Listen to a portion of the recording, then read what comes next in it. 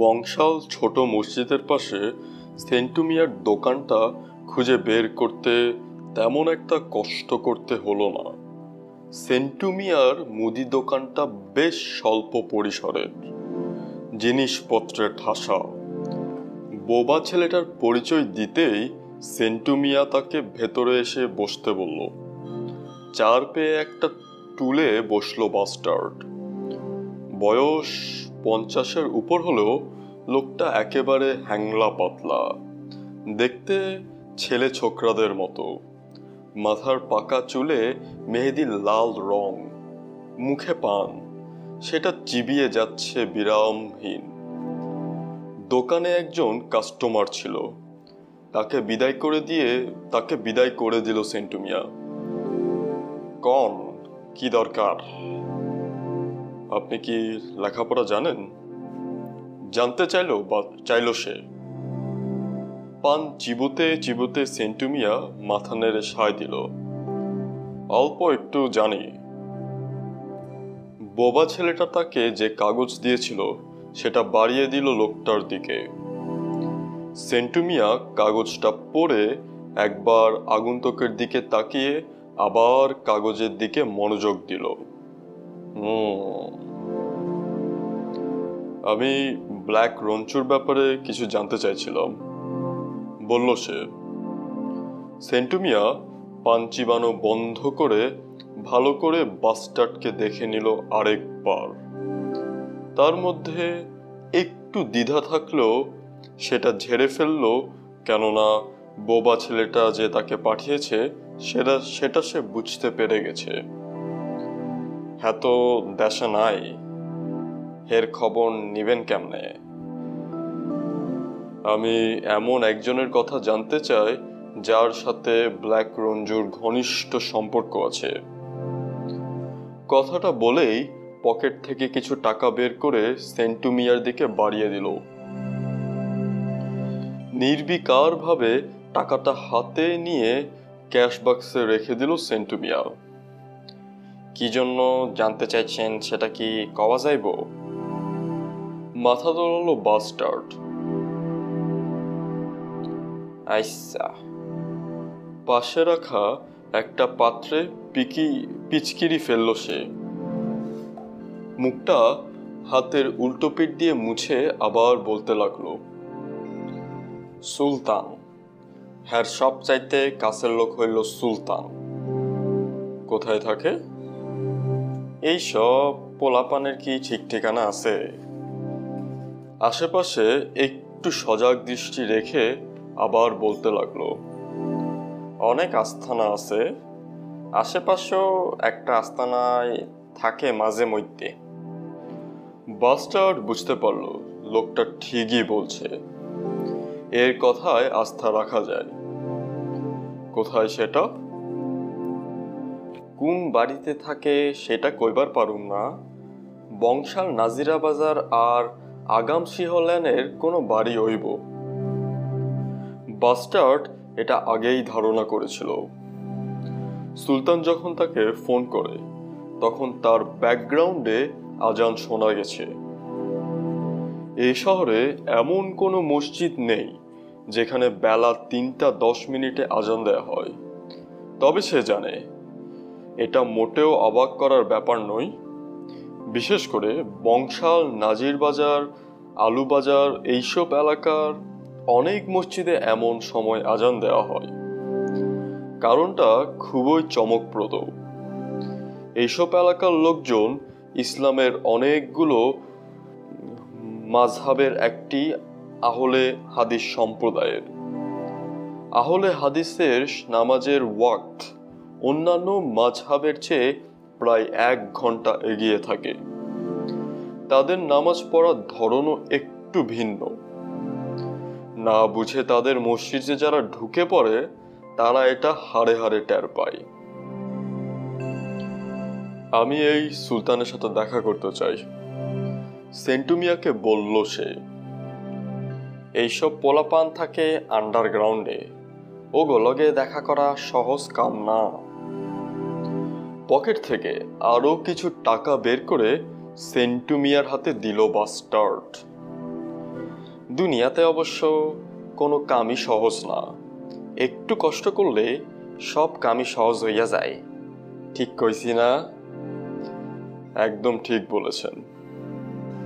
সুলতানের পাত্তা লাগানো যাইব, আপনি কাইল আসেন। টাকাটা পকেটে রেখে বলল সেন্টু মিয়া। একটু ভেবে বাস্টার্ড বলল, ঠিক আছে, আরেকটা কথা, আপনি তো এখানেই থাকেন। সায় দিল সেন্টু মিয়া।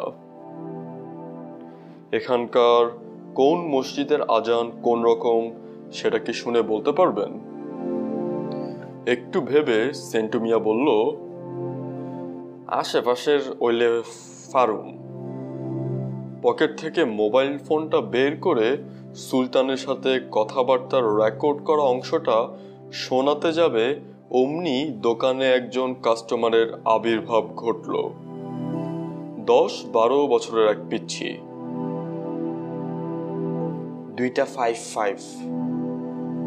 সেন্টু মিয়া বিরক্ত হয়ে বলল, সিগারেট নাই।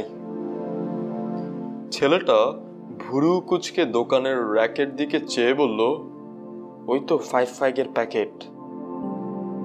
আরে নাটকির পোক, কইলাম না সিগারেট নাই, দিক দাসি করিস না, যা এখন। ছেলেটা গজগজ করতে করতে চলে গেল। সেন্টু মিয়া বাস্টারের দিকে ফিরলে সে বলল, এখানে সুলতানের সাথে আমার কথাবার্তার রেকর্ড আছে। ও যখন কথা বলছিল তখন পেছনে একটা মসজিদ থেকে আজান হচ্ছিল। আমি নিশ্চিত আহলে হাদিস মসজিদই হবে। আপনি শুনে দেখেন চিনতে পারেন কিনা। মোবাইলটা সেন্টু মিয়ার হাতে তুলে দিল সে। বেশ মনোযোগ দিয়ে মোবাইলের সংলাপ শুনে গেল সেন্টু মিয়া।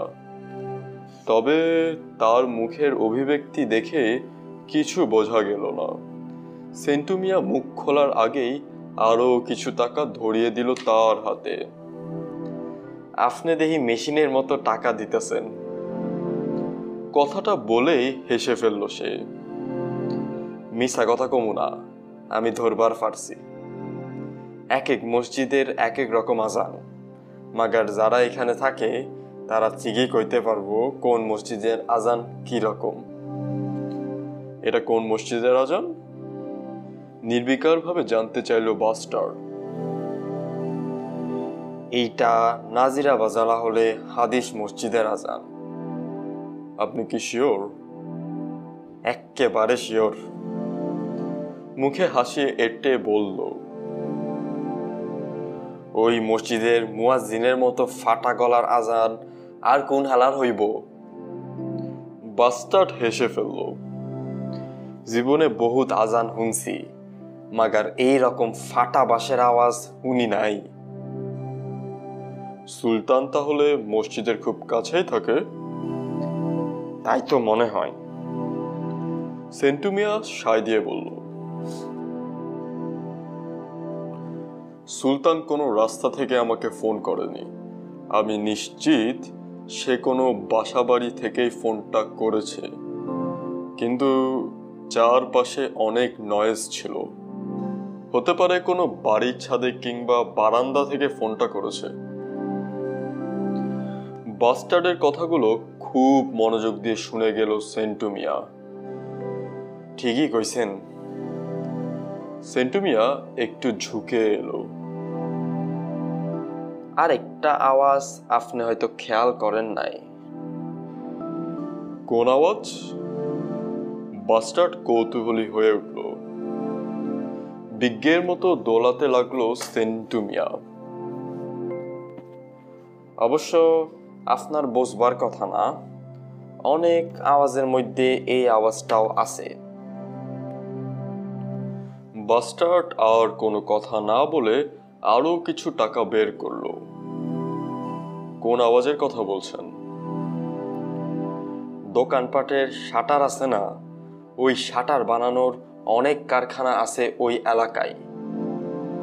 বাস্টার্ড টাকাগুলো সেন্টু মিয়ার হাতে তুলে দিল। নাজির বাজার হলে হাদিস মসজিদের লগেও একটা শাটারের কারখানা আছে। টিনের ওপর কাঠের হাতুর দিয়া কাম করে কারিগররা, ঠাক ঠাক করা আওয়াজ হয়। সবসময় শুনি তো, তাই আওয়াজ শুনা বুঝা গেছি।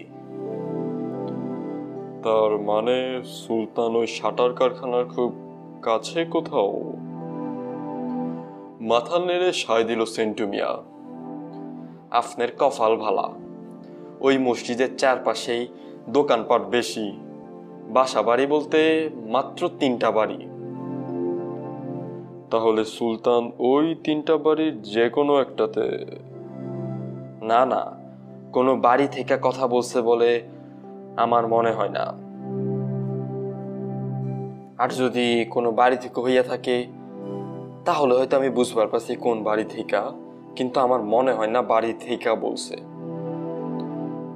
আপনি বলুন, আপনি মনে করছেন কোনো বাড়ি থেকে বলছে না, কিন্তু আবার বলছেন কোনো বাড়ি থেকে বলছে। আচ্ছা, আপনি আর কি মনে হয় যে কোন বাড়ি হতে পারে, ওটা আমাকে বলুন। আমার মনে হইতেছে আলিমুদ্দিনের বাড়ি হইব। সেন্টু মিয়ার কথাই ঠিক। মসজিদের আশেপাশে খুব কমই বাসা বাড়ি আছে। বেশিরভাগই প্লেন সিটের দোকান আর নানা ধরনের ব্যবসায়িক প্রতিষ্ঠান। শাটারের কারখানাটার পাশেই আলিমুদ্দিনের 3 তলা বাড়িটাও। সেন্টু মিয়া কেন এই বাড়িটার উপর জোর দিয়েছে তার কারণ খুব সহজ।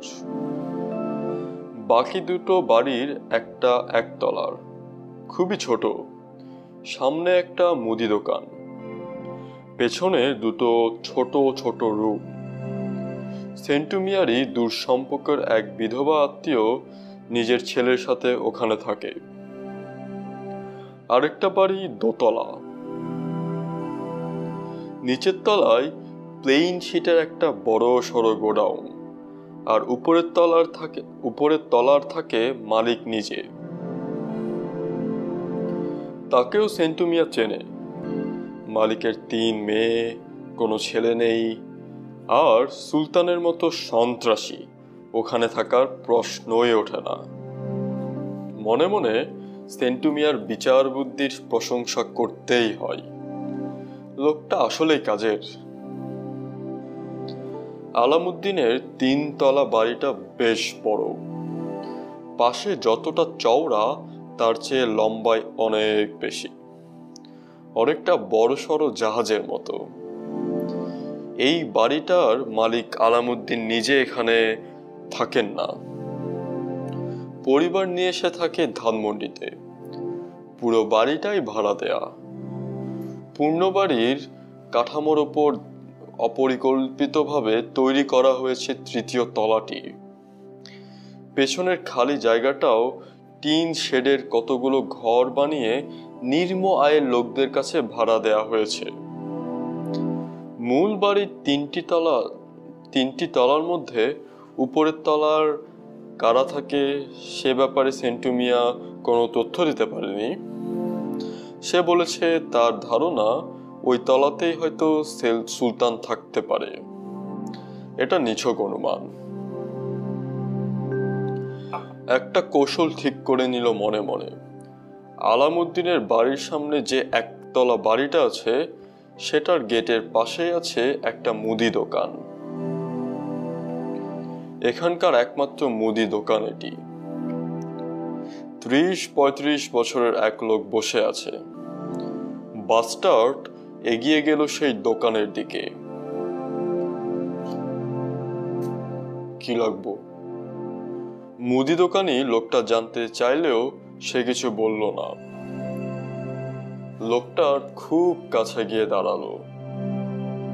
আমি ইন্ডিয়া থেকে এসেছি। কথাটা বলেই খেয়াল করলো দোকানের মধ্যে কোনো পরিবর্তন হলো কিনা। না, লোকটা বুঝতেই পারছে না সে কি বলছে। আমি রঞ্চু ভাইয়ের লোক। হ্যাঁ, এবার কাজ হয়েছে। লোকটা চমকে উঠেছে, কিন্তু সেটা বুঝতে দিতে চাচ্ছে না।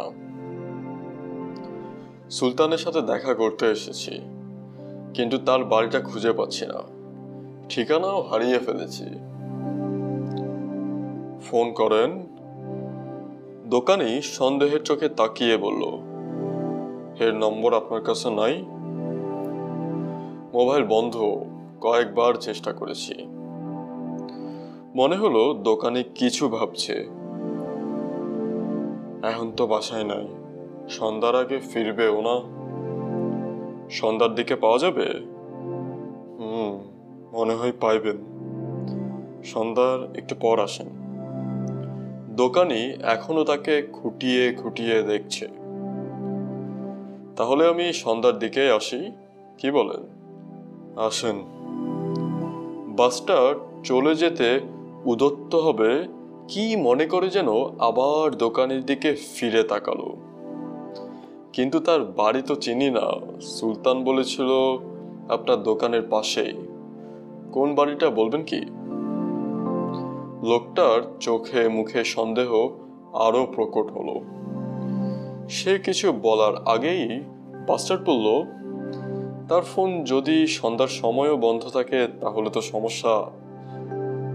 সমস্যা হইব কেন? জায়গা মতো তো আইয়া পড়ছেন। এই যে বাম দিকে 3 তলা বাড়িটা আছে না? হাত নেড়ে বাম দিকে ইশারা করলো সে। একেবারে উপরের তলায় চইলা যাইবেন। হাত বাড়িয়ে দিল বাস্টার্ড। দোকানে একটু ভ্যাবা চাকা খেয়ে তার সাথে করমদন করলো। আপনার কথা আমি রঞ্জু ভাইকে বলবো। অনেক ধন্যবাদ। দোকানের মুখে হাসি দেখা গেল এবার। তাহলে আমি সন্ধ্যার সময় আসি। হাতটা না ছেড়েই বলল বাস্টার্ড। দোকানি মাথা নেড়ে সায় দিল। কিন্তু সন্ধ্যার সময় সুলতান আসে কিনা সেটা আমি জানবো কি করে? সন্ধ্যার পরে আইবই, জোর দিয়ে বলল দোকানি। আমি তো উঠেছি গুলশানে, এত দূর থেকে এসে যদি দেখি সে আসেনি, আবার ধরেন ফোনটাও বন্ধ থাকলো, সমস্যা না? হাতটা এখনো ধরে রেখেছে সে। Tactile communication.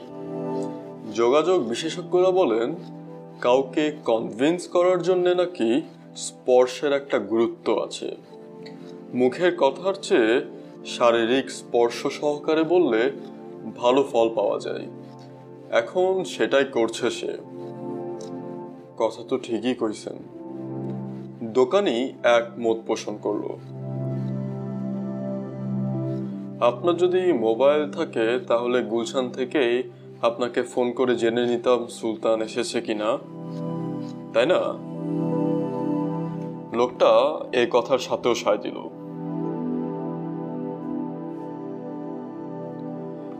আমার একটু উপকার করলে সুলতান আপনার উপর খুবই খুশি হবে। সমস্যা নাই, আমার ফোন নাম্বার লইয়া যান, সন্ধ্যার পর ফোন দিয়েন। লোকটা তার ফোন নাম্বার বলতে লাগলো। লোকটার হাত ছেড়ে দিয়ে তার ফোন নাম্বারটা নিজের ফোনে সেভ করে নিল বাস্টার্ড। ধারণা করেছিল সুলতানের খোঁজ পেতে কম করে হলেও 2-3 দিন লাগবে। সেরকম প্রস্তুতিও তার ছিল, কিন্তু এখন মনে হচ্ছে অনেক আগেই কাজটা করা যাবে। বেশ ফুরফুরে মেজাজে 3 তলা বাড়িটার চারপাশ ঘুরে দেখতে লাগলো সে। তার হাতে অনেক সময় আছে, এই সময়টা কাজে লাগাতে হবে। সন্ধ্যা 6:30টার পরই আলিমুদ্দিনের বাড়ির পাশে মুদি দোকানের 22-23 বছরের এক ছেলে ঢুকলে দোকানি নিজের জায়গা থেকে উঠে সাথে সাথে সালাম দিয়ে কি যেন বলে গেল। লোকটার কথা শুনে ছেলেটা খুব অবাক হয়ে ভুরু কুঁচকে রইল কিছুক্ষণ। তারপর ছেলেটা দোকান থেকে হন হন করে বের হয়ে আলামুদ্দিনের বাড়িতে ঢুকে পড়লে দোকানির চোখে মুখে বোকা বোকা ভাব ফুটে উঠল। এমনকি রাস্তার ওপারে দোতলার উপর থেকেও সেই চেহারায় কিছুটা ভয় দেখতে পেল বাস্টার্ড। বিকেলের পর থেকে এই এলাকা ছেড়ে আর অন্য কোথাও যায়নি সে। এখানকারই এক হোটেলে খাবার খেয়েছে, আর সেটা করতে গিয়ে তার লাভই হয়েছে। এটা খুবই ঘনবসতি এলাকা, তার উপর হোটেল রেস্তোরাঁয় স্থানীয় অধিবাসীদের আড্ডা মারার স্বভাব বেশ পুরনো। একটু কান পাতলে তাদের চড়া গলার কথা স্পষ্ট শোনা যায়। আর এসব গাল গল্পের ভিড়ে কখনো কখনো অনেক প্রয়োজনীয় তথ্য পাওয়া যায় একেবারে বিনা খরচায়। তো বাস্টার্ডেরও কিছু বাড়তি তথ্য জানা হয়ে গেছে ভাত খেতে খেতে। তার পাশের টেবিলেই বসেছিল দুই মাঝ বয়সী লোক।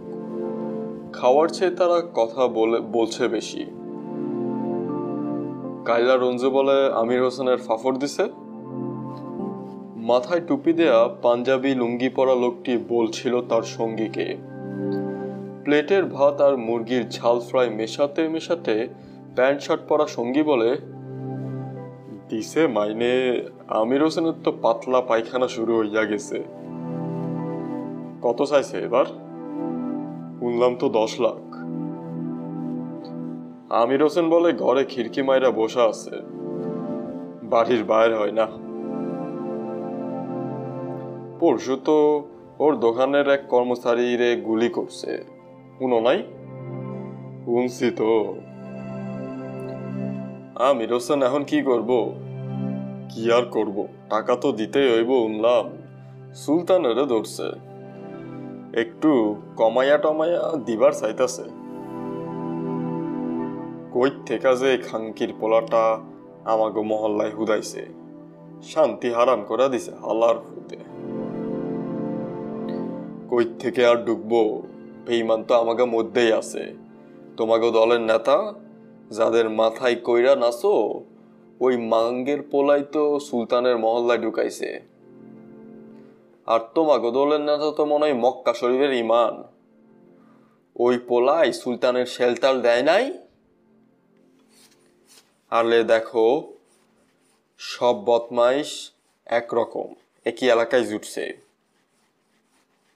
টুপি পরা লোকটা গজগজ করতে বলতে লাগলো, পাবলিক রে মাইরা এই পোলারা মজমা মারায়। মিলিটারি ভালো বুঝছো। মিলিটারি আইলে এই হালার পুতের হোগার কাপড় মাথায় উঠাইয়া ইন্দুরের গর্থে গিয়া হান্দাই। হ, তুমি তো কই ভাই, তোমার মাগিবাজ নেতা তো মিলিটারি আসিল। এই মাগিবাজির চেহারা তো কম খারাপ না। কথার মাঝখানে বিরতি দিয়ে দু এক লোকমা ভাত খেয়ে আবার কথা বলতে আরম্ভ করলো। আমির হাসানের ভাতিজা জিন্না আসে না, শার্ট প্যান্ট পরে যে লোক, উই তো সুলতানের উপর মার বিলা। একসময় তো জিন্নাও কম আসিল না। জিন্না কইছে সুলতানরা দেখা লব। বুঝছি। আরে মিয়া হুনো, বাপের উপরে বাপ আছে। কাইলা রঞ্জু আর সুলতান যত বড়ই হোক না, একটা সীসা ঢোকাই দিলে সব শেষ। কই যাবো মাস্তানি। আবার কয়েক লোকমা ভাত মুখে দিলে তাদের কথাবার্তায় ছেদ পড়ে, কিন্তু একটু পরে আবার যথারীতি শুরু করে। সুলতান না আবার একটা মাইয়া লইয়া আছে, জানো কি? পুরা মহল্লা কিন্তু জানে। মাইয়াটা নাকি হেপারে জোর কইলা তুল্লা আনছে সুলতান। কও কি? হ, এখন খাও খাও, এ দেশের কোনো ফিউচার নাই বুঝলা। নাটকিল পড়ালাই এ দেশ চালাইব। টুপিওয়ালার এই আক্ষেপের পর তারা দুজনের খাওয়ার দিকে মনোযোগ দিল। তবে বাস্টার্ড জানে একটু পরে তারা আবার কথা শুরু করবে। লোকগুলো খাওয়া শেষ করে হোটেল থেকে বের হয়ে গেল। এখন দাঁড়িয়ে আছে নাজিরা বাজার আহলে হাদিস মসজিদের দোতলার বিশাল একটি জানালার সামনে বাস্টার্ড। তার মাথায় মসজিদে রাখা বেতের টুপি, ফুল প্যান্টের অনেকটা অংশ ভাঁজ করে গোড়ালির ওপর তুলে রেখেছে। আপাতত সে নামাজি। এখান থেকে নিচে আলামউদ্দিনের বাড়ি আর মুদি দোকানটা বেশ ভালোভাবে দেখা যায়। দীর্ঘক্ষণ জানালার সামনে দাঁড়িয়ে থাকার কারণে দু একজন নামাজি তার দিকে সন্দেহের চোখে তাকাচ্ছে, তবে কিছু বলছে না। হোটেলে দুজন লোকের কথাবার্তা থেকে কিছু তথ্য জানতে পেরেছে সে। এখানকার লোকজন ব্ল্যাক রঞ্জুকে কাইলা রঞ্জু বলে ডাকে। একেবারে সঠিক অনুবাদ। সুলতান এই মহল্লায় বহিরাগত একজন। স্থানীয় ক্ষমতাশীল রাজনৈতিক দলের নেতার সমর্থন আছে তার। তবে মহল্লার লোকজন তার প্রতি বৈরী। এটা একটা সুবিধা। সুলতান এক মেয়েকে জোর করে নিজের ঘরে আটকে রেখেছে তালা মেরে। তার মানে ঘরে আর কেউ নেই সেই মেয়েটি ছাড়া। মসজিদ থেকে দ্রুত নেমে গেল সে। নিচে নেমেই মসজিদের পাশে একটা গলিতে ঢুকে ফোন করলো মুদি দোকানিকে। হ্যালো, গুলশান থেকে বলছিলাম, রঞ্জু ভাইয়ের লোক চিনতে পারছেন? কোনো সারা শব্দ নেই। কয়েক সেকেন্ড পরেই লাইনটা কেটে দেওয়া হলো। যা বোঝার বুঝে গেল সে। এখন আর দেরি করা যাবে না। আলিমুদ্দিনের বাড়ির চারপাশটা তার মনে গেঁথে আছে। সিদ্ধান্ত নিল সামনে দিয়ে নয়, পেছন দিয়ে ঢুকবে সেই বাড়িতে। আলিমুদ্দিনের বাড়ির পেছন দিকটা মূল বাড়িটার চেয়ে অনেক বড়। আগে এটা খালি জায়গা ছিল। বছর 10 আগে একটা 3.5 শেডের ঘরে তুলে ভাড়া দেওয়া হয়েছে। দেখতে মেথরপট্টি কিংবা চতুর্থ শ্রেণী কর্মচারীদের কলোনির মতো। সামনের দিকে এগিয়ে গেল বাসস্ট্যান্ড। বিকেলের দিকে এখানে আরেকবার এসেছিল। এই কলোনির শেষ মাথায় 10 ইঞ্চির ইট দিয়ে একটা নিচু দেয়াল আলিমুদ্দিনের 3 তলা বাড়ির সাথে পার্টিনাস তৈরি করে দাঁড়িয়ে আছে। তবে ছোট্ট একটা দরজা আছে মূল বাড়িতে আসা যাওয়া করার জন্য। সে দেখেছে দরজাটা সবসময় খোলাই থাকে। আরেকটা বাড়তি সুবিধা। কাউকে কিছু না বলে সোজা চলে গেল সে সুবিধার সৎ ব্যবহার করার জন্যে। বাড়িটি নিচের বেশিরভাগ ঘরই তালা মারা। শুধু একটা ঘর থেকে আলতো আলো জ্বলতে দেখা যাচ্ছে। সে ঘরটার পাশেই সিঁড়ি। সিঁড়ি দিয়ে সোজা উপরে উঠে গেল সে। নিচে যেটা প্যাসেজ ছিল 3 তলার, সেটা বারান্দা ক্যাম্পাসেস। সুলতান সম্ভবত এখান থেকেই তার সাথে ফোনে কথা বলেছিল, কারণ এখান থেকেই বড় রাস্তাটা দেখা যায়। শাটারের কারখানাটাও এখান থেকে চোখে পড়ে। কিন্তু কোন ঘরে আছে সুলতান? সবগুলো ঘরে ডু মেরে তো এটা বের করা সম্ভব হবে না। বেলকনিতে দাঁড়িয়ে মুচকি হেসে পকেট থেকে মোবাইল ফোনটা বের করলো। এটাতে হাসেম সাহেবের সিম আছে। তার দুটো মোবাইল সাইলেন্স মোডে রাখা। ব্ল্যাক রঞ্জু 2 নাম্বারে কল করলো সে। মনে মনে আশা করলো সুলতানের মোবাইলটাও যেন তার মতো সাইলেন্স মোডে না থাকে। একটা মৃদু রিং বাজার শব্দ শোনা গেল। আওয়াজটা আসছে ডান দিকের 3 নাম্বার ঘর থেকে। ঘরের দরজা বন্ধ, তবে জানালার একটা কপাট খোলা। পর্দার কারণে ভেতরটা দেখা না গেলেও শব্দটা যে ওখান থেকে আসছে সেটা বুঝতে পারল। সঙ্গে সঙ্গে সতর্ক হয়ে উঠল সে। ঘরে ঢুকেছে 5 মিনিটও হয়নি, এর মধ্যেই ফোন। মাত্র জামা কাপড় পাল্টাতে যাচ্ছিল। একটু আগে পুরো 1 বোতল ফেন্সি খেয়ে এসেছে। একটা ঝিমুনি ভাব চলে এসেছে তার মধ্যে। মেজাজটাও বিগড়ে গেল সুলতানের। তার মেজাজ খারাপের আরো কারণ আছে। বাড়িতে ঢোকার আগেই মুদি দোকানি শামসু বলল ইন্ডিয়া থেকে তার খোঁজে এক লোক এসেছিল। আজব, তাকে কেন খুঁজবে? রঞ্জু ভাইয়ের কোনো লোক তাকে ফোন না করে সোজা চলে আসবে না? অসম্ভব। তাকে নাকি ফোন করে পায়নি। একদম মিথ্যে কথা। তার কোনো ফোন 1 মিনিটের জন্য বন্ধ ছিল না। ঘটনাটা কি? ডিবি? না, সব তো ম্যানেজ করা আছে। এ কথা ভাবতে ভাবতে ঘরে ঢুকেই দেখে লাইজু কাঁদছে। মেজাজ আর ঠিক থাকে কি করে? মেয়ে মানুষ এত কাঁদতে পারে? আজ 2 সপ্তাহ ধরে শুধু কেঁদেই যাচ্ছে। সে ভেবেছিল 2-1 দিন কান্নাকাটি করার পর পাখি পোষ মানবে। না, এই মেয়েটা মনে হয় আরো ভোগাবে। ঘরে ঢুইকা কান্নাকাটি দেখলে আমার মিজাজ খারাপ হইয়া যায়। এটার কত কমু? রিং বাজার আগে এই কথা বলেছিল সে। তারপরও লাইজু খাটের এক কোণে গুটি সুটি মেরে কেঁদেই চলছে। আর কিছু না বলে ওয়ার্ডরোব থেকে লুঙ্গি আর গেঞ্জি বের করে যেই না পড়তে যাবে অমনি এই ফোনটা বেজে উঠল। ডিসপ্লের দিকে তাকাতেই অবাক হলো সে। হাশেম সাহেব। সঙ্গে সঙ্গে লুঙ্গি আর গেঞ্জি বিছানার ওপর রেখে দরজার দিকে পা বাড়ালো। এই মেয়ের সামনে এসব কথা বলা ঠিক হবে না। দরজাটা খুলেই বাইরে পা বাড়ানোর আগেই ঘটল ঘটনা। ব্ল্যাক রঞ্চুর অন্যতম ঘনিষ্ঠ সহযোগী সুলতান তার নিজ ঘরের খাটের ওপর এক হাতের নাক চেপে বসে আছে। তার থেকে একটু দূরে বসে আছে আলু থালু চুলের এক মেয়ে।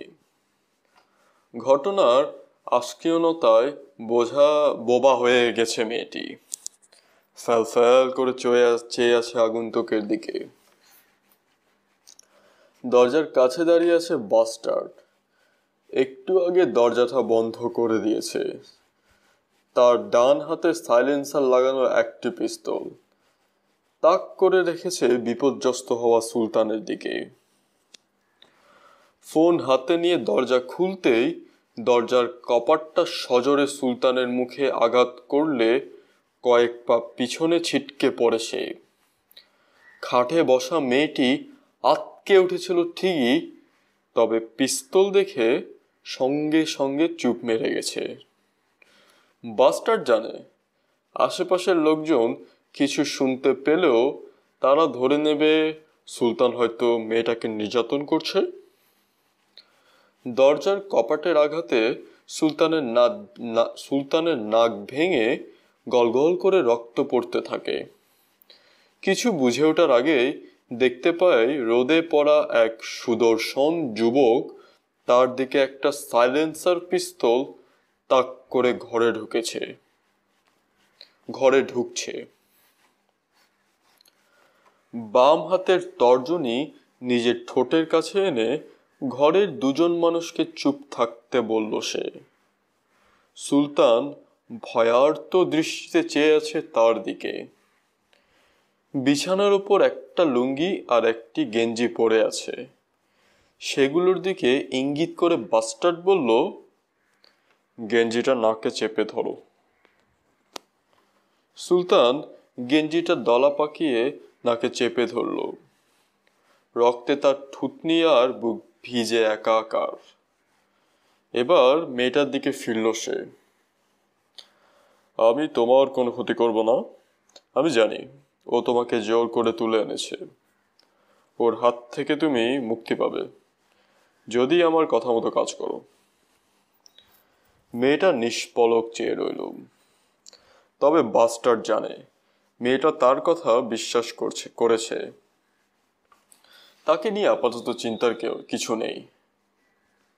আপনি কে? হাফাতে হাফাতে নাক চেপে বলল সুলতান। সব জানতে পারবে, আগে তোমার ব্লিডিং বন্ধ করো।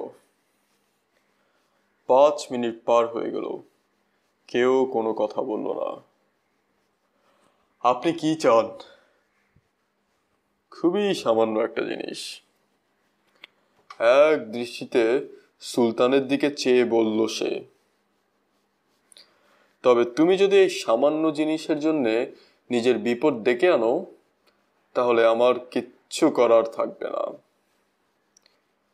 বুঝলাম না। রক্ত ভেজা গেঞ্জিটা দিয়ে নাক মুখ মুছতে মুছতে বলল সুলতান। নাকের ব্লিডিংটা বন্ধ হয়ে গেছে। কিছুক্ষণ মাথাটা ছাদের দিকে মুখ করে রেখে দিয়েছিল। বাস্টার জানে এভাবে নাকের ব্লিডিং দ্রুত বন্ধ হয়। একটা কথা তোমাকে পরিষ্কার বলতে চাই, এখানে আমি বেশিক্ষণ থাকবো না। এই অল্প সময়ের মধ্যে তোমাকে সঠিক কাজটা করতে হবে। কাজটা কি? অনেক অধৈর্য হয়ে জানতে চাইল রঞ্জুর সহযোগী। রঞ্জুর সাথে আমাকে দেখা করতে হবে, আর সেটা কিভাবে সম্ভব তুমি বলে দেবে। আপনি কি ডিবির লোক? তার চেয়েও বড় কিছু। সুলতানের কপালে ভাঁজ পড়ল। মনে হলো সুলতান একটু ভয় পেয়ে গেছে। রঞ্জু ভাইয়ের সাথে দেখা কেন করবেন কেমনে? আমরা তার সাথে কিভাবে দেখা করব সেটা নিয়ে তোমার ভাবার দরকার নয়। ইচ্ছা করেই আমরা শব্দটা ব্যবহার করলো সে।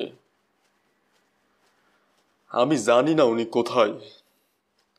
কথাটা শেষ করতে পারল না সুলতান। তার ঠিক কপাল বরাবর সাইলেন্সারের নলটা ঠেকালো বাস্টার। আমি আগেই বলেছি, আমার হাতে বেশি সময় নেই। আর এটা তো তুমি চিনছই নাকি? মাথা নেড়ে সায় দিল সুলতান। এটা দিয়ে গুলি করলে কোনো শব্দ হবে না। আমি জানি ভাই কলকাতায় আছে, কিন্তু কোনখানে আছে, মানে ঠিক কোন জায়গায় আছে আমি জানি না।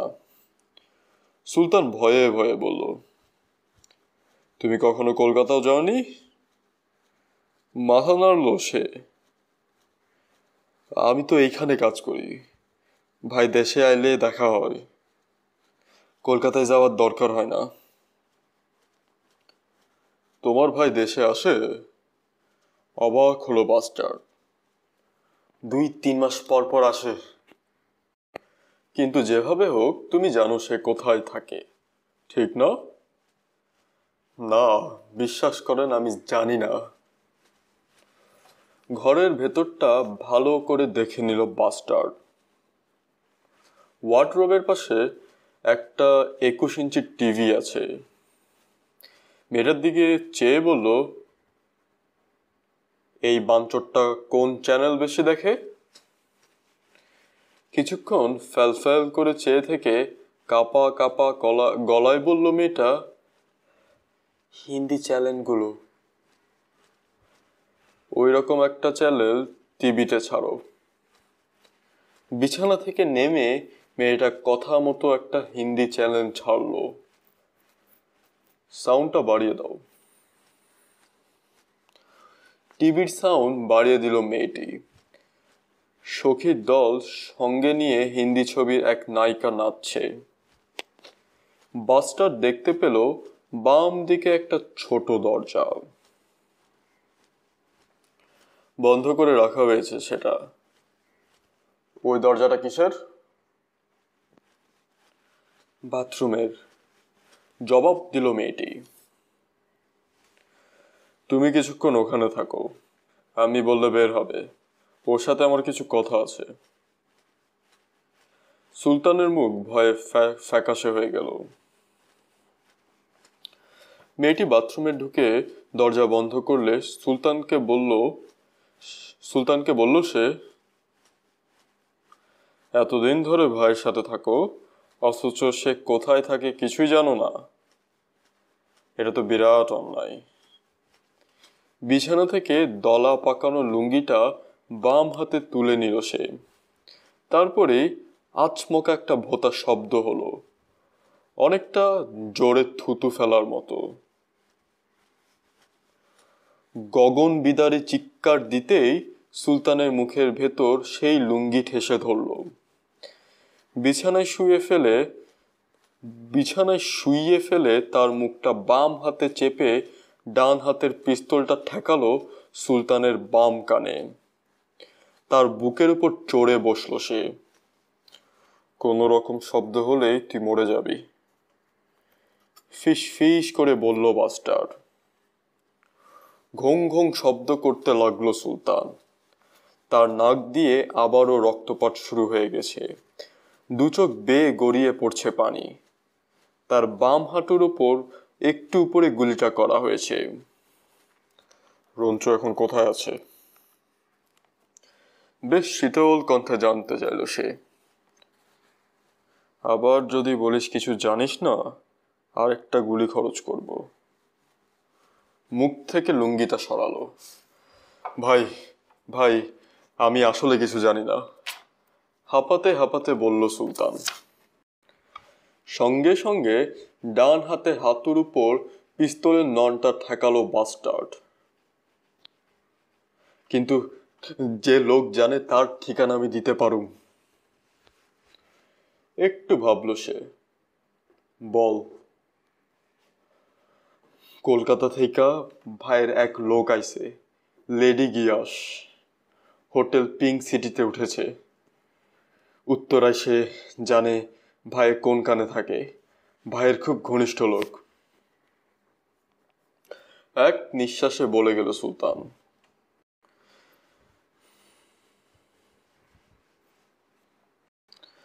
লেডি গিয়াসের ফোন নাম্বার, হোটেলের পিঙ্ক সিটির ঠিকানা সব জেনে নিল সুলতানের কাছ থেকে।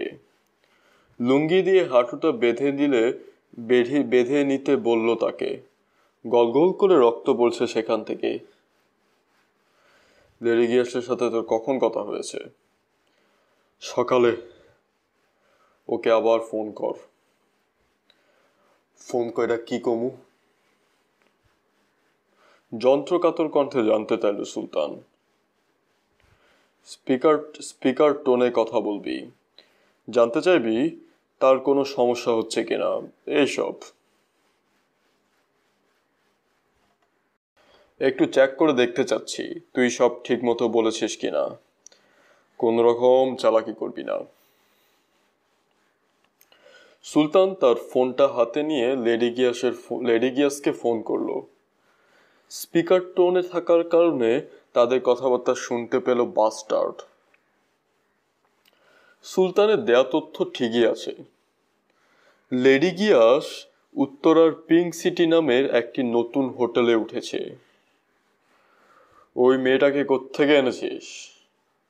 প্রসঙ্গ পাল্টে জানতে চাইল সে। কেরানীগঞ্জ থেকে। এ জীবনে কটা খুন করেছিস? ঢোক গিলল সুলতান।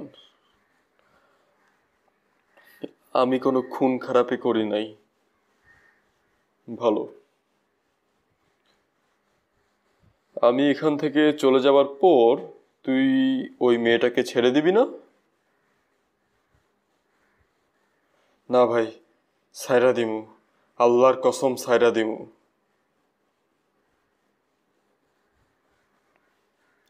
এতদিন ধরে আটকে রেখেছিস, এখন আমার এক কথায় ছেড়ে দিতে পারবি? পারুম, বিশ্বাস করেন, আপনি যা কইবেন তাই করুম। ভালো। ঘরের চারপাশে তাকিয়ে দেখে নিল সে। চুপচাপ বসে থাক, নড়াচড়া করবি না। আমি মেয়েটাকে বাথরুম থেকে বের করছি, ঠিক আছে? ঠিক আছে ভাই, ভয়াক্ত কণ্ঠে বলল সুলতান। বিছানা থেকে উঠে সুলতানের পেছনে চলে এলো সে। মাথা ঘুরিয়ে তাকে দেখার চেষ্টা করলো না ছেলেটা। বাম হাঁটুর ক্ষতস্থানে লুঙ্গিটা চেপে রেখেছে। তার সমস্ত শরীর কাঁপছে ভয়ে আর যন্ত্রণায়। জোরে থুতু ফেলার মতো শব্দ হলো আবার, সেই সাথে অস্ফুট এক গঙ্গানি। বিছানায় ঢলে পড়ল বহু খুন খারাপি করা কুখ্যাত সন্ত্রাসী সুলতান। মাথার ঠিক পেছনে গুলিটা করা হয়েছে। ঘরের দরজা আর তার পাশের দেয়ালে রক্তের ছিটা লেগে একাকার। বাস্টার্ড জানে সুলতান কোনো মৃত্যু যন্ত্রণা ভোগ করেনি। তাকে সহযোগিতা করার পুরস্কার স্বরূপ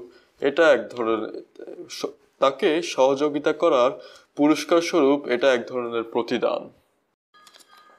পুরনো ঢাকা থেকে উত্তরায় যাবার আগে বাস্টার্ড মাঝখানে নিজের বাড়িতে গিয়েছিল পরবর্তী অভিযানের প্রস্তুতি নিতে। লাইজু নামের এক মেয়েকে মুক্ত করে সুলতানের ঘরে তালা মেলে চলে আসে। একটা ইয়েলো কাবে করে হোটেল পিং সিটিতে যখন পৌঁছালো তখন রাত 8:10। একেবারে নতুন একটি হোটেল, স্থাপত্য বেশ আধুনিক। 6 তলার হোটেলটির পুরো গ্রাউন্ড ফ্লোর জুড়ে পার্কিং এরিয়া। হোটেল কর্তৃপক্ষ এটাকে 3 তারার বলে দাবি করলেও বাস্টারের কাছে তা মনে হলো না। তবে বেশ ছিমছাম একটি হোটেল। 303 নাম্বার রুম, তার মানে 3 তলায়। সে জানে হোটেলগুলো প্রতিটি তলার জন্য শতক সংখ্যা ব্যবহার করে। সেদিক থেকে 303 মানে 3 তলা 3 নাম্বার রুম। দোতলায় ফ্রন্ট ডেস্কের সামনে এসে দেখতে পেল ডেস্কের একমাত্র লোকটি টিভিতে হিন্দি ছবি দেখছে। লোকজন তেমন একটা নেই। সামনে কতগুলো চেয়ার থাকলেও সেগুলোতে হোটেলের কোনো গেস্টকে দেখা গেল না। সব ঘরেই টিভি আছে, সুতরাং সস্তা হোটেলের মতো গেস্টরা ফ্রন্ট ডেস্কের সামনে বসে টিভি দেখবে না, এটাই তো স্বাভাবিক। বাস্টার্ডকে এগিয়ে আসতে দেখে লোকটা টিভি থেকে চোখ সরিয়ে নিল। রুম আছে? জি স্যার। 3 তলায়? আছে, তবে সিঙ্গেল নাই। লোকটা চৌকিতে টিভির দিকে তাকিয়ে বলল, সিঙ্গেল হবে 4 আর 5 তলায়। আমি একটু রুমগুলো দেখতে চাই। সিঙ্গেল? মাথা নাড়ল সে। অনেকটা অনিচ্ছায় চারপাশে তাকিয়ে ইদ্রিস নামের একজন ভদ্রলোককে ডাকলো। হ্যাংলা পাতলা এক তরুণ এসে হাজির হলো ডেস্কের কাছে। যা, 4.5 তলার সিঙ্গেল রুম দেখাইয়া আন। লিফটের বোতাম টিপতে গেলে ইদ্রিসকে বাধা দিয়ে বলল সিঁড়ি ব্যবহার করবে সে। সিঁড়ি দিয়ে 3 তলায় উঠতেই বাস্টার্ড নেমে ইদ্রিসের দিকে তাকালো। 3 তলার ডাবল বেডরুমগুলো কেমন? আপনি সিঙ্গেল রুম দেখবেন না? ছেলেটা সরলভাবে জানতে চাইল। সিঙ্গেল রুমই দেখব, কিন্তু আমার এক বন্ধু কয়েকদিন আগে এখানে থেকে গেছে। সে বলেছে 3 তলার রুমগুলো নাকি ভালো। এই হোটেলের সবগুলো রুমই ভালো। ইদ্রিস একেবারে যোগ্য কর্মচারীর মতোই জবাব দিল, দাঁত বের করে হেসে। তা ঠিক, বাস্টার্ডও হেসে বলল। কিন্তু ভালোর মধ্যেও ভালো আছে না? তা তো আছেই। 3 তলায় কি কোনো রুম খালি নেই? আছে, তবে ডাবল। রুমটা দেখা যাবে? চলেন। ইদ্রিস 303 নম্বর রুমের সামনে নিয়ে এলো তাকে। পকেট থেকে চাবি বের করে খোলার আগেই বাস্টার 303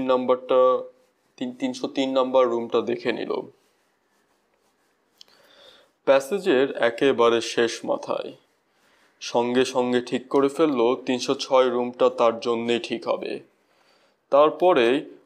তারপরও বাড়তি সুবিধার জন্য 303-এর ঠিক বিপরীতে 304 নাম্বার রুমটা দেখে পেছন থেকে ইদ্রিসের কাঁধে হাত রাখলো।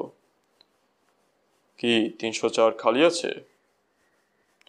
ইদ্রিস একটু ভেবে বলল, এইটা বুক হইয়া গেছে। এখনো লোক ওঠেনি? না। কখন আসবে? প্লেন নামলেই আসবো। ইদ্রিস দরজা খুলে 306 নম্বরে ঢুকে পড়ল। দরজার পাশে সুইচ টিপে আলো জ্বালিয়ে দিল ছেলেটা। দেখেন। দেখার কিছু নেই, তারপরও এমনভাবে দেখতে লাগলো যেন হোটেলের রুম বাছাই করার ব্যাপারে সে ভীষণ খুঁতখুঁতে।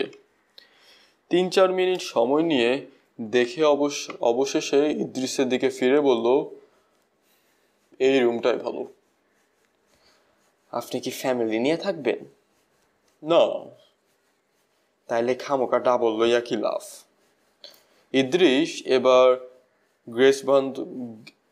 এবার গেস্ট বান্ধব আচরণ করছে। সিঙ্গেল খাটে আমি ঘুমাতে পারি না। হোটেলগুলো সিঙ্গেল খাট খুবই ছোট হয়, ডাবলই ভালো হবে।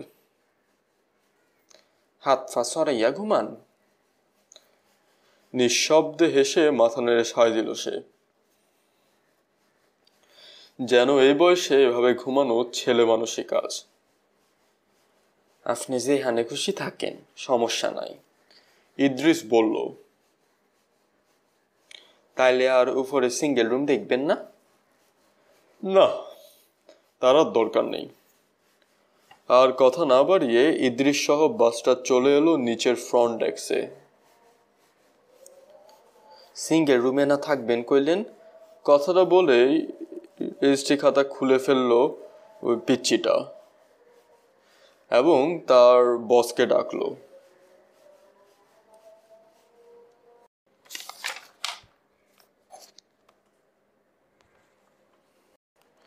তার কাছে এখন 3টা মোবাইল, একটাতে আবুল হাশেমের সিম, অন্যটা সুলতানের, আর তার নিজেরটা তো আছেই। দরজা খুলে আস্তে করে মাথাটা বের করলো। প্রথমে ডানে, তারপরে বাঁয়ে। কেউ নেই, একেবারে নিরিবিলি পরিবেশ। বাইরে এসে দরজাটা বন্ধ করে 303 নাম্বার রুমের কাছে চলে এলো। দরজার নিচ দিয়ে তাকিয়ে দেখলো কোনো আলো জ্বলছে না। তার মানে ঘরে কেউ নেই, নাকি লেডি গিয়াস ঘুমিয়ে আছে, তাকে নিশ্চিত হতে হবে। দরজায় টোকা মারল সে, পরপর বেশ কয়েকটি। কোনো সাড়া শব্দ নেই। একটু অপেক্ষা করে আবারও টোকা মারল। ভেতর থেকে দরজা খুলে দিলে সে হয়ে যাবে মাতাল এক গেস্ট। তার ঘর কোনটা জানতে চাইবে, মাতলাবির অভিনয় করবে, কোনো সমস্যা হবে না। বড়জোর কয়েকটা গালি হজম করতে হবে তাকে। না, কেউ দরজা খুলে বের হলো না। 303-এ কেউ নেই। লেডি গিয়াস তাহলে উঠেছে কোথায়? আরো দুটো সম্ভাবনার কথা মনে পড়ে গেল তার।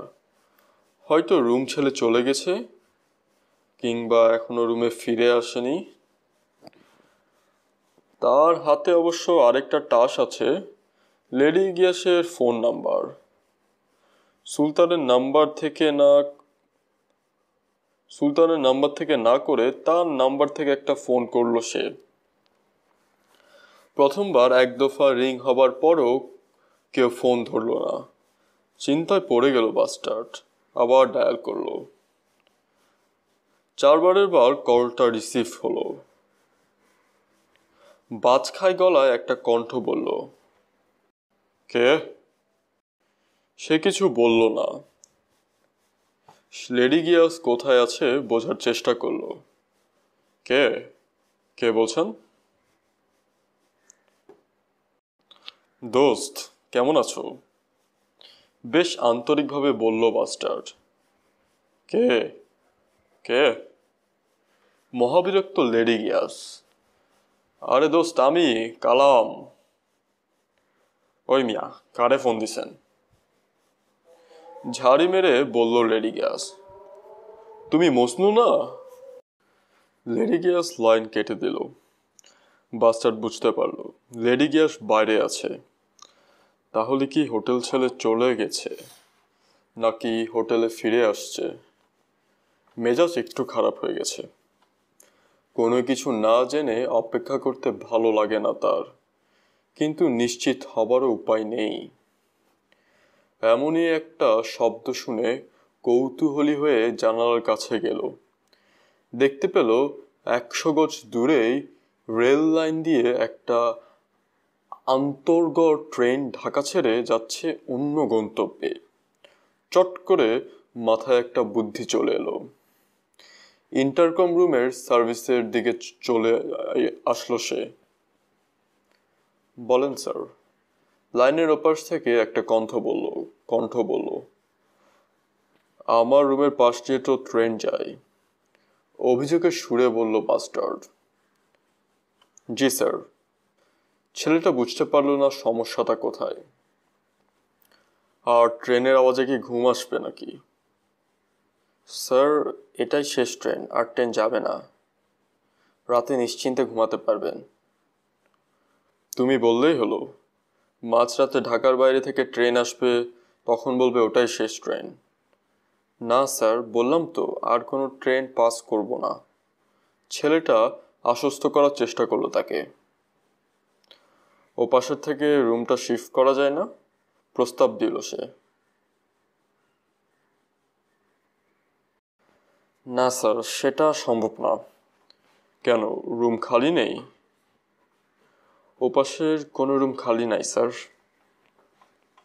কিন্তু আমার তো মনে হলো 303 নাম্বারটা খালি আছে। না স্যার, ওটাতে গেস্ট আছে। তুমি শিওর? জি স্যার, শিওর। ভালো করে চেক করে দেখো, হয়তো কিছুক্ষণ আগে রুমটা ছেড়ে দিয়েছে, তুমি জানো না? কথাটা বলেই অপেক্ষা করলো সে। মোক্ষম একটা চাল চেলেছে। জি না স্যার, ওটার গেস্ট এখনো আছে। উনি সন্ধ্যার দিকে বের হয়েছেন, কিছুক্ষণের মধ্যেই ফিরে আসবেন। ওটা খালি নাই। ব্যাড লাক, আক্ষেপে বলল সে। স্যার, আমি গ্যারান্টি দিয়ে বলছি আর কোনো ট্রেন পাস করবে না।